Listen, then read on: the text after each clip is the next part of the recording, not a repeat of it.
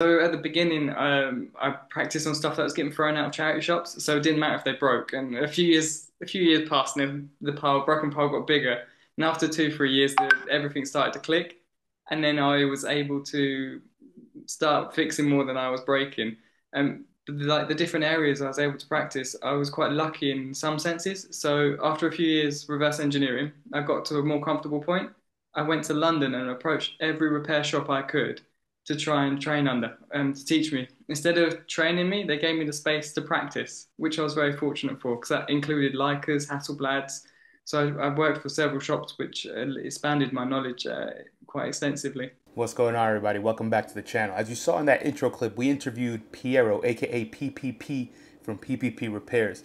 The guy's an absolute whiz. He's a very young guy. He learned so much about repairing cameras, and he's doing amazing work here, helping you and I have cameras that are going to work and kind of live on long into the future. So this podcast interview was very, very interesting. If you want to watch the entire episode, of course, click the link down below to see the entire episode. And that's available on all of the major podcasting platforms. And of course, New Classic Film is still on sale, so go ahead and get a roll if you want to go ahead and support the channel.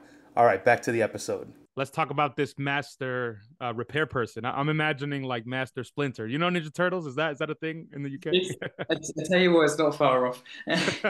So Honestly, how did you find this person? And I don't know if you can say who it is, but the more information, the better.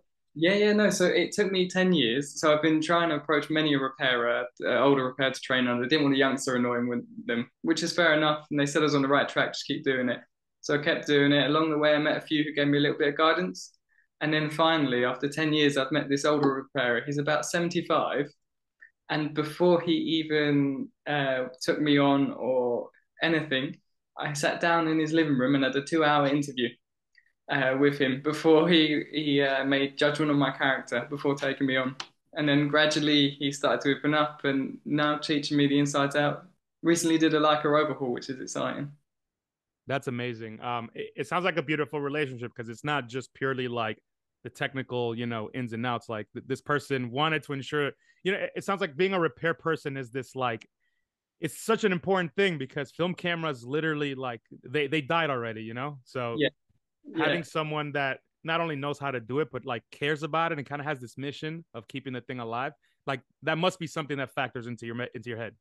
Yeah, massively. Like, so the one really, really nice thing about this older repair is that the fact that he hasn't lost his spark. He's getting more excited about the stuff I'm talking about, all this new stuff coming out, and he wants to be younger to keep doing it again. And it's nice because it isn't just about the repairs. He said he wanted to build up a friendship as well as, which is really nice. So I have lunch with him and his wife, and I've met his cat or his neighbour's cat, one of the two.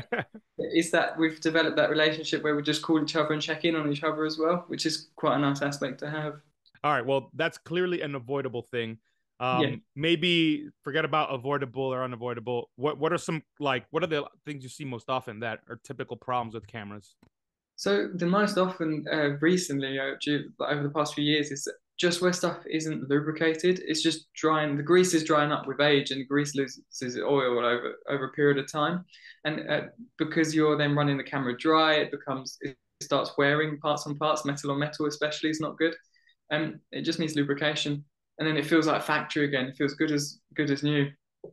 I was So actually wanting to ask you what does CLA mean? And I know lubrication is one of the L's, but how valuable is a CLA? And like, should we be doing this to all of our mechanical cameras? How often? Like, what do you recommend? So CLA is not a lot of repairers like the term because it essentially stands for clean, lubricate, actuate. A lot of repairers prefer the term of service. It's something if your camera is mechanical, it has moving parts, metal or metal. It just stuff will wear if it's moving. So it's like an old car. So it's good to have them fully serviced. If you haven't done it before, it's good to get done. And then you're good for another 5, 10 years, if not longer. Look at some of the Hasselblads and Leicas, fully mechanical, even the Rollei 35s, they just keep going and going and going. As long as they're serviced and kept, you'll know in the feel something just won't feel quite right. But as long as they're serviced, they'll keep going for a good few years, even decades.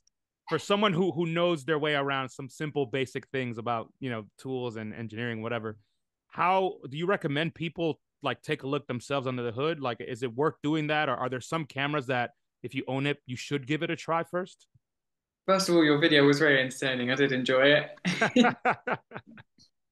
And regards to repairing, there's actually a lot of engineers entering the repair space. And what's quite interesting how they're approaching it is with their engineering like knowledge, they're able to approach stuff just like that. And they have that basic idea of how things go together and work and so forth, and even quite more in-depth uh, knowledge in regards to some of the electronics and some repairers I know.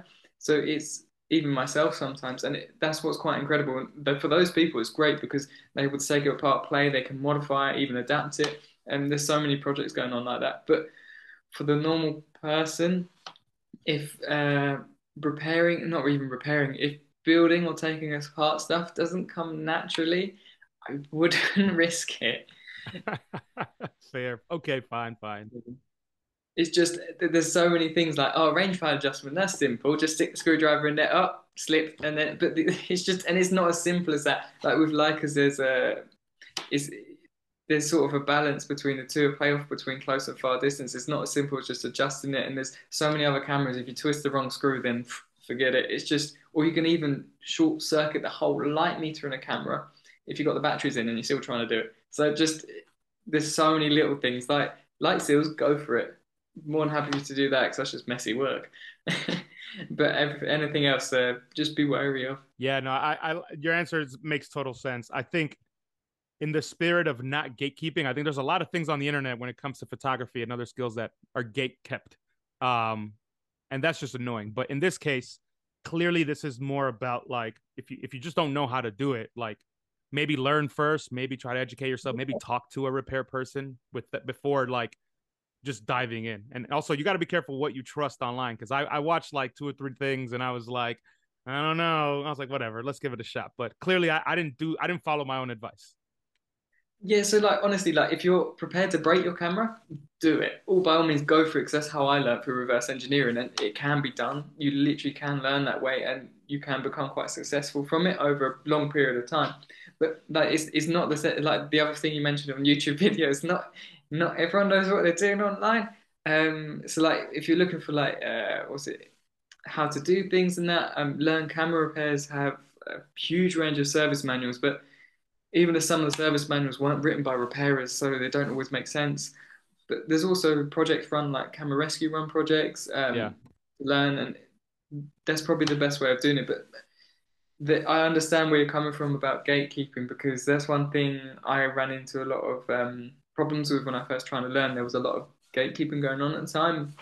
People not ready, which is fair enough. Like they spent decades learning just to work things out. They're not just going to hand it over. of But course. there is ways of learning to a point and showing you're committed to what you're doing, and then eventually those people or companies gatekeeping start to open up a little bit more and let you in and help. They've been around for years and seen a lot of people come and go. So I want to use the comments in this video to start a little database of local repair people in your area. Let us know down below where you're from, where you're at, and who your trusted repair person is.